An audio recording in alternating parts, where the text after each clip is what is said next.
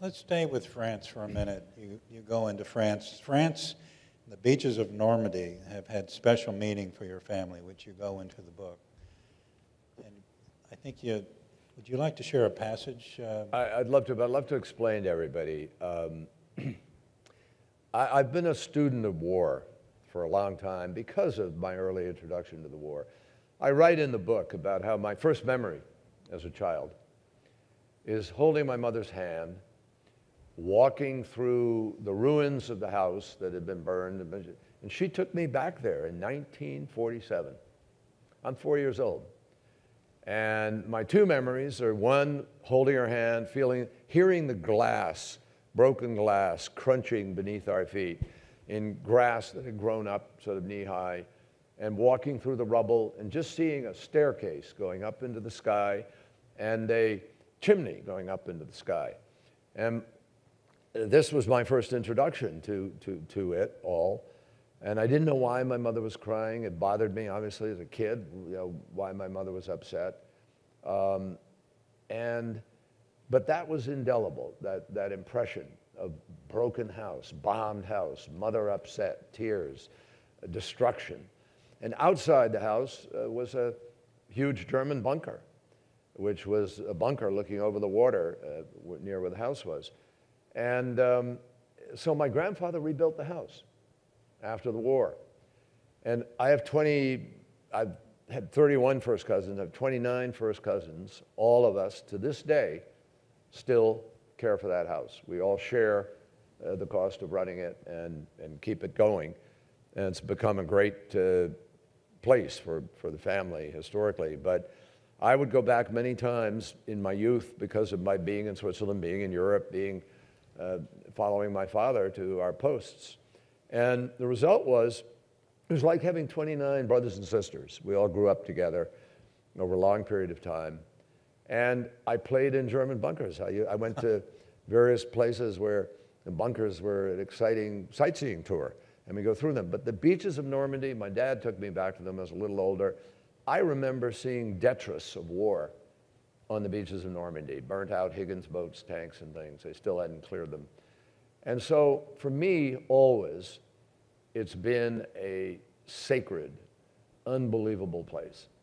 But as I grew up and I read all the books, The Longest Day, you name it, Ambrose, everybody on the war, and Churchill and Eisenhower, I think a lot about it. And then as a combatant who went to war, very different kind of war, I thought about the differences in how we were shot at versus that moment. We were always ambushed. We were driving these 50-foot aluminum boats with twin diesel engines up the rivers, and we were just sort of holding our breath and waiting for the Viet Cong to shoot at us from the mangroves and the bunkers that they would build. And we were constantly being shot at in that way, and we'd shoot back and kind of clear the fire zone to get out of the line of fire. But we weren't gaining much. I mean, this is part of what bothered me and began to turn me against the war. I didn't think it was particularly strategic, particularly smart. And one of the awards that I got later on was because I was the officer in tactical command of 3 boats going up a river, tiny little river, not big. And we were ambushed. But I had learned by then to distinguish small arms fire from heavy caliber. You knew a 50 caliber, and you knew an M60 and machine gun, and you knew the clack, clack, clack of an AK-47 or a carbine, Chinese Chi-Com, we call them carbine. You could tell it very well. So I knew immediately that there was no heavy caliber. And we talked about this with the other officers of the 2 other boats. And I said, rather than just going by broadside, if it's not, depending on the size of the ambush, maybe we just turn towards them. And there's a lower profile, and we put our heavy guns on them. So I tried it.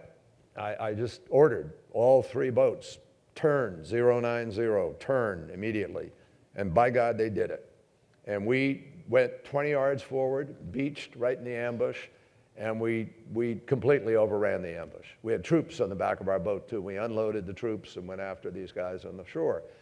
So this became a new sort of way that people started to think about how we could deal with it.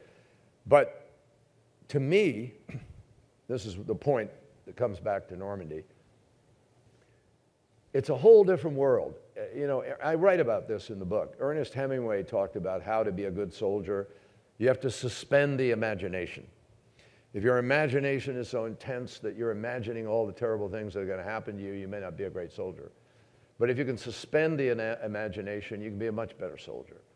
And I thought about that because we never knew when we were going to be shot at precisely. We could guess pretty much. You get in the river, you go a certain distance, but you didn't know. And we knew they were hiding in mud bunkers, and there were only X number of them, right? These guys at Normandy, folks, and I write about this because I find it the most awesome, extraordinary gift to our country, to the world, to the fight against fascism, to the fight for democracy. It's why we should care about veterans as much as I hope, and I think the country does more now than it did when we first came back. But now that ethic's, you know, very high. It wasn't all the period of time. But the point I make is that in those Higgins boats, on that gray day off the coast of France, when those guys were lowered down to the boats and bobbing around for hours while everybody got loaded until they started into the beach, and then they start into the beach and guys are being seasick and they're cold and they're wet and they're driving towards this incredible beach, and there's a huge bluff up above it filled with these concrete fortresses with artillery and machine guns, and you know, you can't penetrate it. And you know, because you see a boat get blown up 20 yards off to your right and 30 yards to your left, and the whole boat goes up in the air and everybody in it is killed, and you're still going forward towards that beach. And then the door drops, and half the people in that boat, or all of them, are dead within seconds. You know, and you forge ahead, trying to get up that beach, and you're pinned down on the beach. And those of you who saw Saving Private Ryan, you get a little sense of that. It's to me, you know, they're just extraordinary. That was the most awesome display of courage and determination on behalf of our nation and the nations we were fighting with to beat back evil. Now, I don't take anything away from guys who've gone to Iraq, Iran. War is war, and it's horrible. It's terrible, no matter where it is. And those guys are heroic. And every single one of them deserves what they did. But there is a qualitative difference between a tiny boat and a door dropping and a fortress in front of you and the knowledge that in a few minutes you're going to be dead. Not maybe blown up by an IED or whatever, but you're going to be dead. And you still do it. That's a gift, folks. So I wrote, because they deserve it. But I hope I can get through this piece, because Teresa and I went back.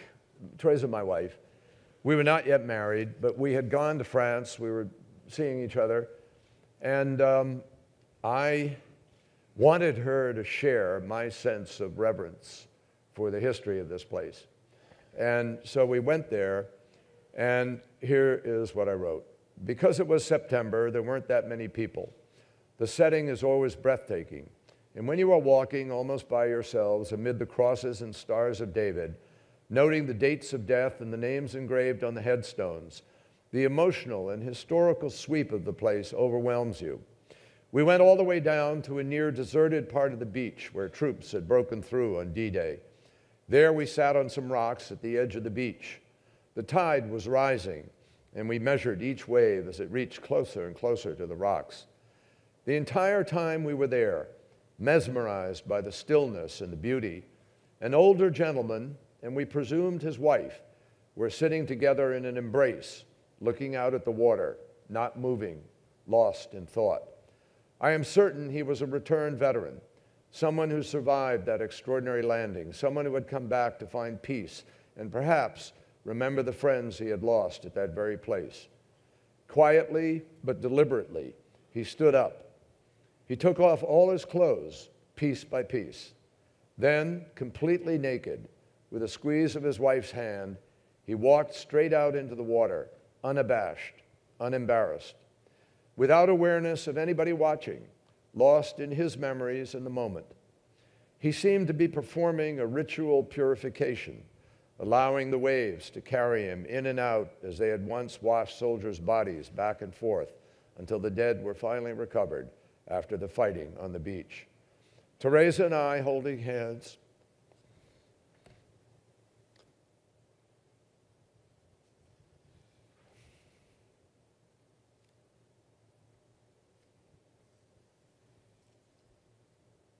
watched in silence.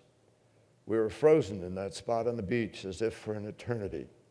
To this day, it is one of the most touching, beautiful moments we have ever witnessed together.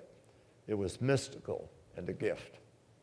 That's what I think that place means, and I think it's something people in our country need to sort of stop and find a way to grab onto and get a hold of as we think about what's happening in Washington. I don't mean to bring it back, but folks, you think of the bigness of that. Think of the extraordinary nature of people putting themselves on the line like that, and then you see the squabbling and the pettiness and the distance from the American people that place is. You know, I wish there was a way to break through on that, but we've got to bring our country back together. We've got to find a way to do our nation's business, and that's how we're going to make our country stronger and better. The only way I know.